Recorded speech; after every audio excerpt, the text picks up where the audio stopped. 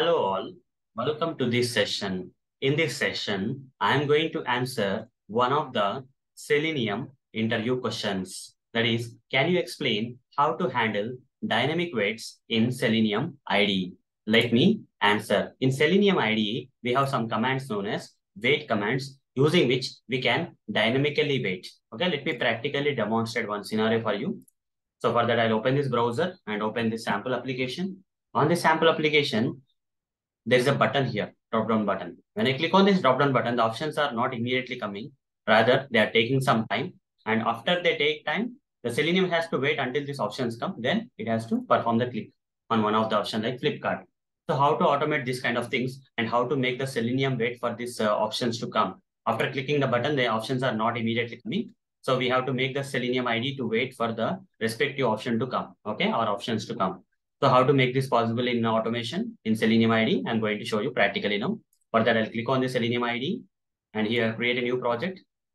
I'll just give some name, random name, say okay, start the recording and give this application URL here and say start recording. Once that is done, you just maximize the browser. Now scroll down and now click on the drop down button. After clicking on the drop down button, the options will come. Then click on the Flipkart option. This is what we generally do, right? Now go to the Selenium IDE. All the steps got recorded here. Stop the recording. Give some name. And to handle this, you see after clicking on the drop down button, it is taking some time for this Flipkart option to come. So before this command, I'll manually right click here and say insert new command. And here I'll add one command, that is wait for element present. This command. Okay. Wait for element present. You see, by default, you are waiting for 30 seconds. You can modify if you want. Okay. If you don't want to wait for maximum of 30 seconds, if the option comes within 30 seconds, it's not going to wait for the entire 30 seconds. It's kind of smart wait only.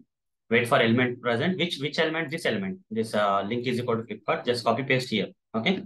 Wait for the element present. For this element to come, it can wait up to maximum 30 seconds. Okay. If the element is not coming even after 30 seconds, then the test will fail. But if the element comes before 30 seconds, it will not wait for the entire 30 seconds. Now click on run and see whether this thing is working or not. Whether the waiting mechanism is, you see, it clicked on the drop down button, it's waiting now.